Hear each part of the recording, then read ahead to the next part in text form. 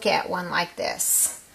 8 to the 1/3 over 8 to the 5/3.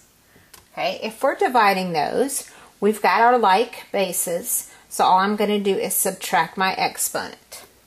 8 to the 1/3 minus 5/3. Well, since these have like denominators, there's nothing extra I have to do. I can just subtract.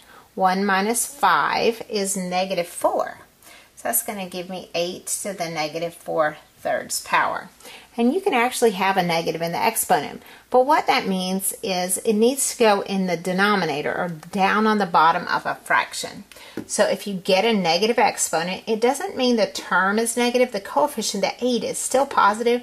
It just means, as I always say, it needs to go into the basement. So it would be down here on the 4/3. Okay? Now we're going to talk about how to clean that up later, but that's what it means. It means it needs to be positive exponent. Now, this simplifies because we have a cube root of 8. So you can think of this as the cube root of 8 all to the 4th power all over 1. So how does that simplify? Well, the cube root of 8, well, 2 times 2 times 2 is 8. So that means the cube root of 8 is 2. So I have 1 over 2 to the 4th.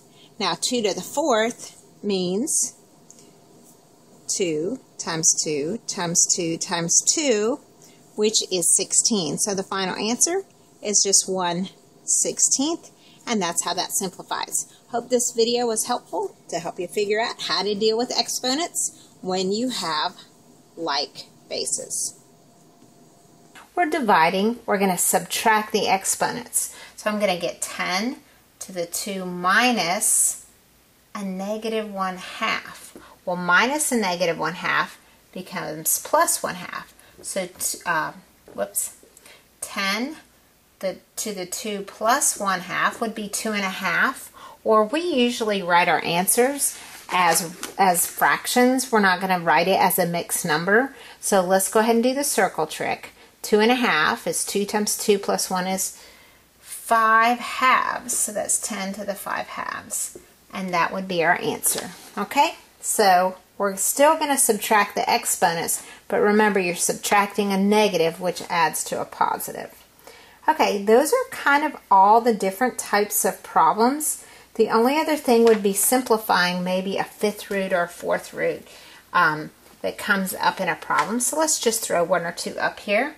Okay, so let's say you're looking for the 4th root and you've got this fraction.